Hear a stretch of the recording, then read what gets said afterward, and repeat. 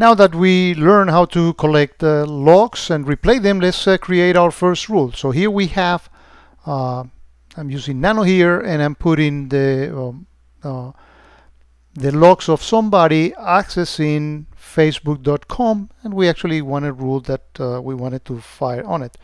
So we actually save the actual file into facebook.log, and we are ready to replay it. So we are in the OPT QRadar bin directory, and we're gonna replay the actual Facebook log like that. And I forgot to specify the mandatory command of the number of megabits per second where I want to replay the logs. And as you see, when I put it in here, it takes a command. But notice that what I get here in QRadar is a known event, because this is the first time QRadar sees this particular event, so it hasn't auto-detected. QRadar can detect the logs, but normally it waits until it gets, I think it's 25 or so events to know that this didn't come here by mistake. These are real events that I want to auto-detect.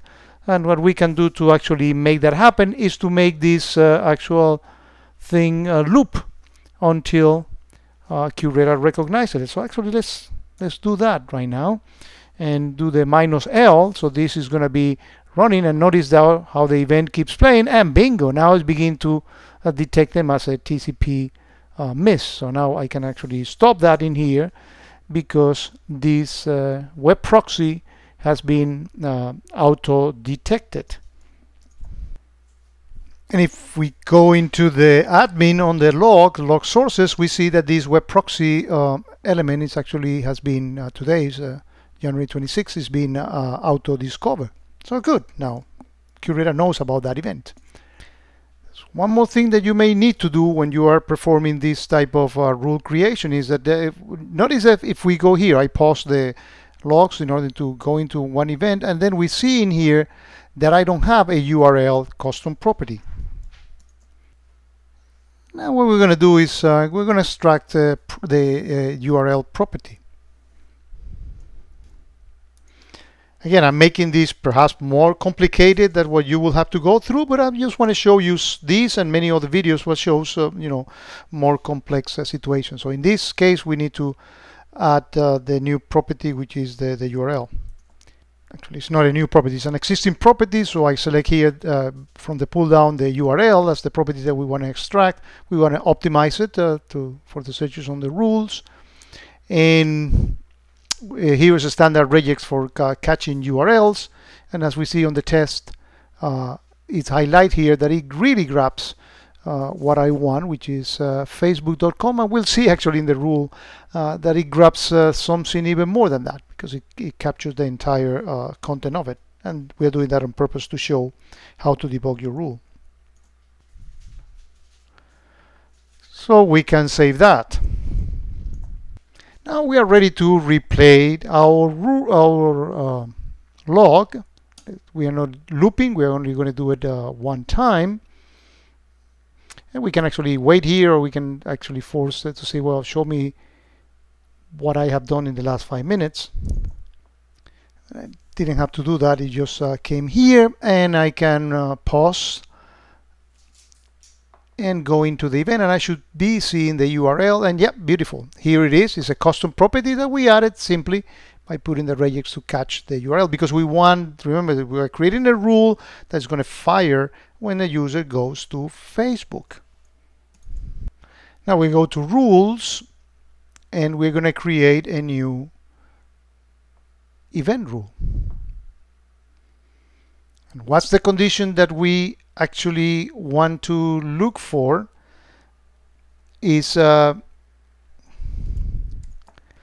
I can do it on, I mean, there's many ways of doing this. I can do when the event matches the URL, or I can use a search, and when the event matches this search filter. Well, actually I did it already twice. So, and the filter that I'm going to select here is precisely URL. So I go here and I type URL, and that's the, and it's equal of any, and I'm going to put www.facebook.com facebook.com, and I add that filter, and I submit it, and I have my rule already ready to be tested. Now, things that I like to do when, first of all, I need to apply a name. So I'm going to call this Facebook rule. It's a good idea when you're doing your own stuff is to put some acronyms at the beginning. We like to put ACME, at the beginning, underscore, whatever. So your rules, what is it that you are that you modify. Also, if you are going to modify a rule that comes with QRadar, it is best that you duplicate the rule and then save it with your very own name. So after giving it a name, there are a couple of things that I always like to do. One is I like to select this option that but you wanted to create an offense, so you need to select this checkbox, otherwise it's not going to do it. And I want to index this based on whatever custom property. It can even be the URL, because you can index actually on the actual URL, on the URL custom property. But we can just leave it at the source IP. So you want all the events to be grouped by the same index condition, so let's leave it on source IP. And I also, in order to help me debug my rule, I like to dispatch an event when the rule actually fires. I'm going to put, user went to Facebook. And you need to put a description as well.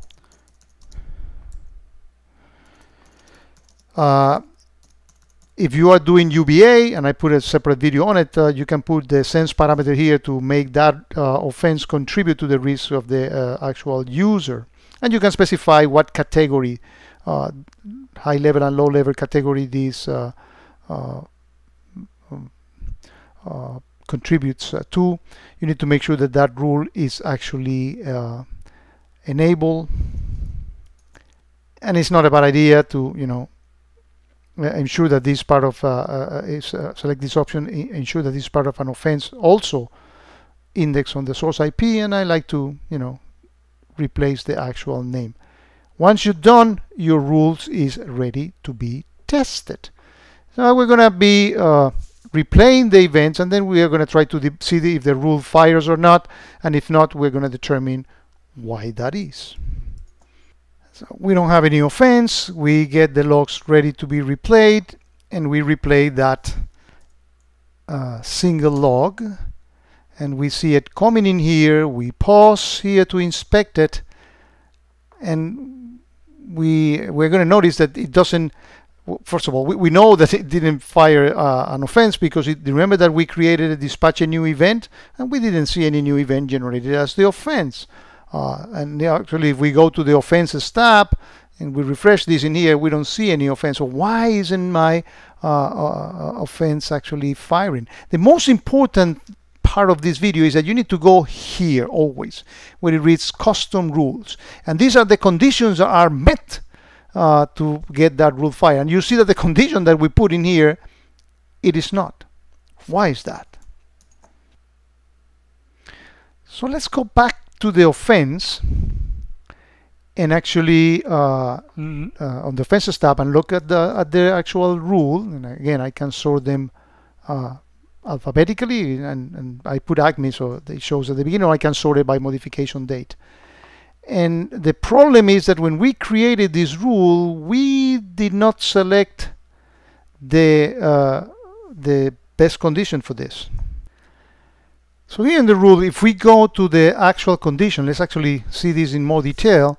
We specify in here that the URL contains facebook.com, equals to facebook.com. Let me actually go back there.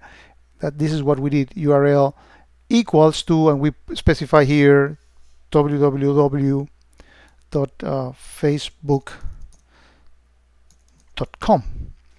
Well, what we should have selected is contains any of, because there were other things besides facebook.com. Remember that in the URL we saw additional content after the facebook.com parameters, and now we can add this and submit that, and we can remove the other the other condition. This condition, actually, I should have deleted that one.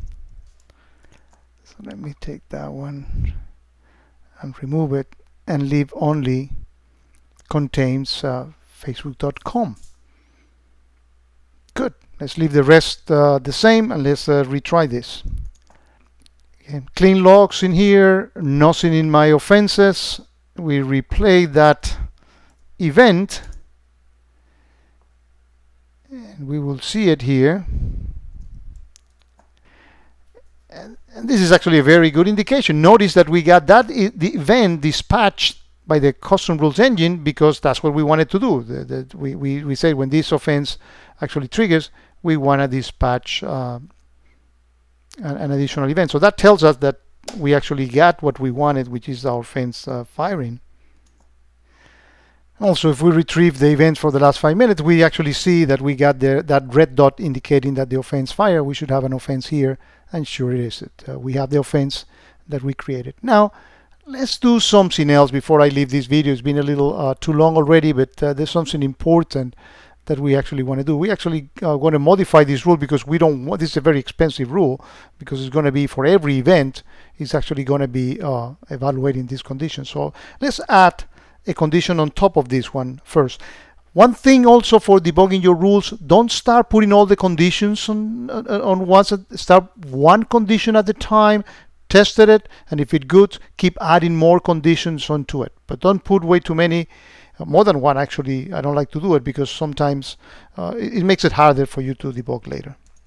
So I want to modify this rule again to make it only fire when I get events coming from that log source that was actually auto-discovered as we did at the beginning. So I put here the word detected, and I select this particular option when the events were detected for one or more of these log sources, and the log source is that web proxy. That one over there. So I submit it. So now my rule has two parts. But if I'm doing all this, I need to change the priority, and I want this condition to be analyzed first. And that's why I click on the blue button in there to make this one analyze. And if it's not coming from this element on this particular address on this log source, it's not going to even go ahead and evaluate the second condition. That's another tip. When you have multiple rules in here, as soon as the engine finds one condition that is false, it's not going to go and evaluate the rest of it. It's going to just abandon the stop. So we now have a rule that if we were having many things going into Facebook, it will only trigger when it comes from this particular log source.